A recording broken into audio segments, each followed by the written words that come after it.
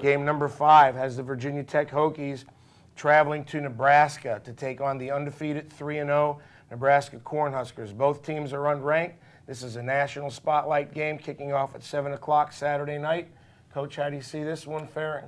Well, this one's tough, and having not seen Nebraska on TV at all, it's really hard for me to call this one. Really the first big test for the Huskers to see what kind of strides they're making there. They have Marlon Lucky, who's the 4th all-time leading rusher at Nebraska, which that's a heck of an accomplishment. And they also have a red zone defense that is 13th in the nation, I believe. All 43 points that they've given up have come from inside the 40, meaning to me, no big plays. And that's a big thing when you make the other team earn everything that they get. So as far as that goes, you really have to take a good look at Nebraska. Virginia Tech's a battle-tested team. They have 2 tough gut-out wins against Georgia Tech, who I like a lot, and North Carolina. Tough one to call. I'm going to say the Hokie D may be too tough for Nebraska at Lincoln, but it's going to be a heck of a game. Fair call. It's an even-up match, in my opinion.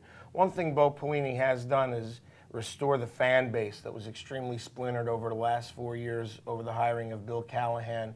Having an opportunity to go out to the USC game last year, you could see that the fan base in that state was very torn. Pro-Solich people versus the pro-Callahan people. Pelini has reunited the fan base. And in a state like Nebraska, where football is so revered, the fans live and die for what the Cornhuskers do every Saturday, it's an important thing. The other thing I think has happened at Nebraska is they're playing with some passion on the field.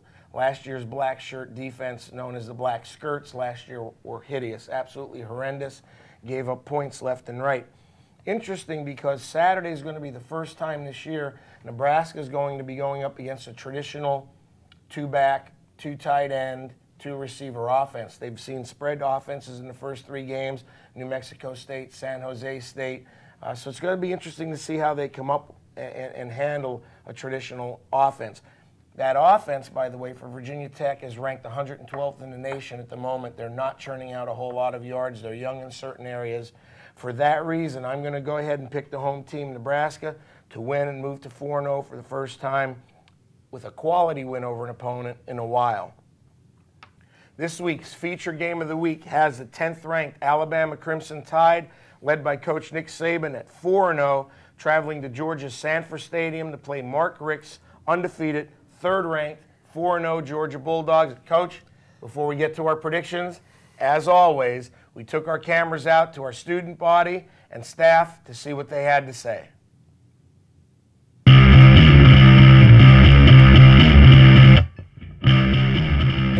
Got to go with the Bulldogs in this one. They're playing at home. Nick Saban isn't living up to the promise that he said. All right, Crimson Tide's going down.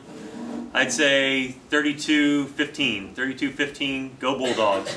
So who do you think is going to win, Alabama at Georgia? I have inside information from Mr. O'Brien that says Alabama's going to win. So I'm picking Alabama too, 21-17. Georgia, Alabama? Yeah. I got to believe the pollsters know something. Georgia's ranked pretty high for a reason. They're going to win probably by single digits this time, though. I'm going to say Georgia by 7. I think Georgia's going to win. It's at Georgia, right? Yes. Then definitely Georgia over Alabama. I think it'll be a close game, but I think Georgia will come out on top. Georgia all the way. What's the score? 17-7. I think Georgia 25-14. Who do you think's going to win this weekend? Georgia. Because it's at home. Because it's at home and it's against Alabama. And they have one of the best running backs in the country. And they have the best running back in the One country. of the best. One of the best. One. Is that good? What's the score going to be? 28-7. 28-7. Alabama at Georgia. Between the hedges. Georgia and Alabama, 2 SEC powerhouses. I, however, have the inside track, and it's going to be Georgia 13, Alabama 10. Count on it. Awesome SEC matchup this Saturday. Georgia fans are excited for first time in a long, long time. Arch rival Alabama coming to town. Students are calling for a blackout. Sanford Stadium's fired up. I'll go the whatever 65th or whatever Bulldog they got on the sideline. Going to be ready to go. How do you see this one going? This is a really tough one to call. I, you know, obviously don't really care for either team, seeing that they're rivals with my Volunteers. However, you know, Alabama has proved that they're back to playing physical defense. They're a physical football team that can run the football, which allows that play-action passing game to get going. Looked real good against Clemson. And Coach, again, you know, 8th ranked nationally, scoring defense, 14th overall in total defense, and that's right up Saban's alley. He's always been a defensive guy. Right. For Alabama, if they can get Glenn Coffey rolling with the run game, and which opens up the play-action pass and sort of counters Georgia's speed on defense, that would be key for them, and Alabama would be tough to beat if that happens. However, you know, Georgia at home, breaking out the black jerseys this week, blackout in the stadium, a lot of excitement. Nohan Marino ran wild last week, and that defense Georgia has looked awfully fast. I have to give the edge to Georgia at home in this one. It's going to be a great game. Actually interested in watching the game, even though, like I said, being a Tennessee fan, it's kind of hard to root for either team. But I'm going to pick Georgia here, and can't stand Alabama a little bit more than Georgia. So I'm going with Georgia at home here. Last year, I believe the game was in Tuscaloosa, and it came down to an overtime win for Georgia. I see a very close game at home. Georgia is tough. They play well at Sanford Stadium. The thing I like about Alabama is they're physical. Both sides of the ball. Offensively, they're going to punch you in the mouth. Defensively, they're tough.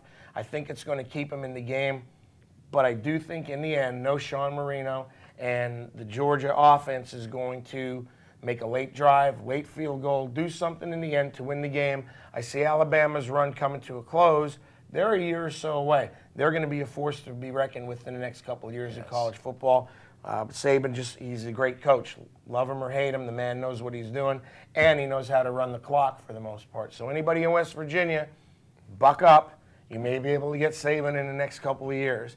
That's going to do it for this week's edition of SWTV's College Football Show. On behalf of Chris Molino and myself, producer Mike Steppe, have a great weekend.